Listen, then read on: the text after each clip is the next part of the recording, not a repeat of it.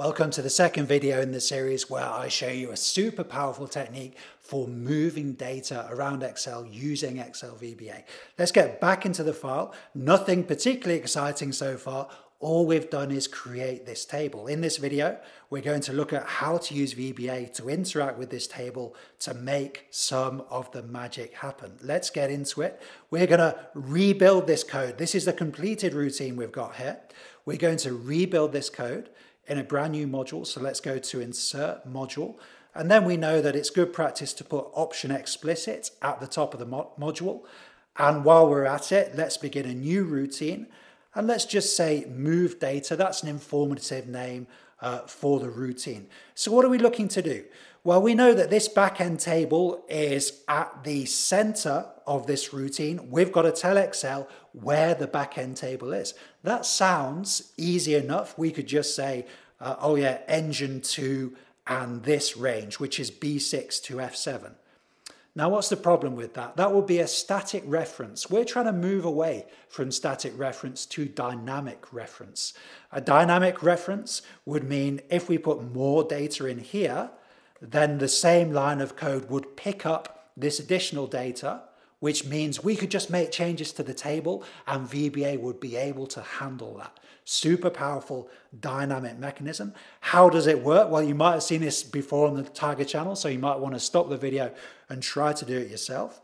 But we're going to create a generic range variable here called ChrisCell. And then we're going to think about how we're going to reference this table. First, we're going to use something called with, end with, just to minimize or reduce the amount of code that we have to use. So I'm saying with this sheet name, that means everything within this with, end with construct. Excel will begin everything within that construct with Sheets Engine 2. That reduces the amount of code we need. And then we're going to use the construct to select a range of cells. Now, what is it? You might want to stop the video and guess. I call it range, range, range. Range, and then the starting point and the ending point of the range. Range, range, range. You can see I've said dot range here. So where is the beginning of the range? Well, B6 is the beginning of the range. Then where is the end of the range? And you might say to me, we need one more range in here. Thinking about the end of the range, you might say, well, that's easy, Chris. You know, well, it's clearly F7, but that would be a static reference. We want a dynamic reference here. So let's use this super powerful construct, dot end, Excel down, and then we're going to need two brackets at the end. This construct, you might have seen it elsewhere in videos on the channel. This is saying to Excel, go to the end of the data until you get to an empty cell. And in effect, it means Excel is going to go to the end of our table, no matter how much data we've got there.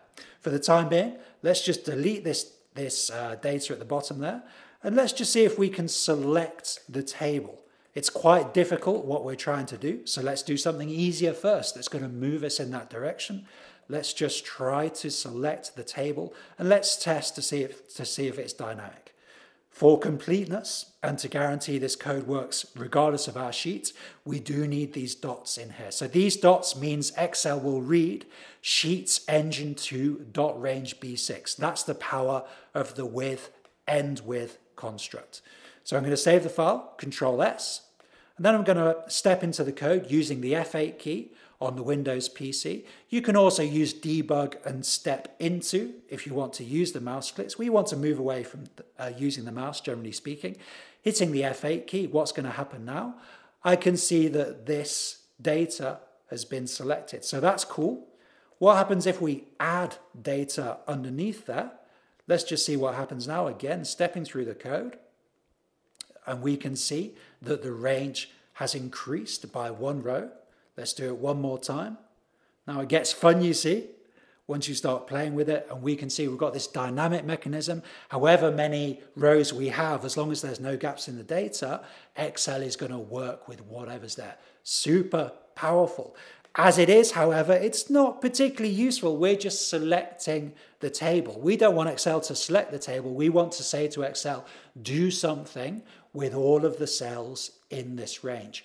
How are we going to do that? Well, do something with all of the cells. That sounds like a repeated instruction, which means we're going to use a loop.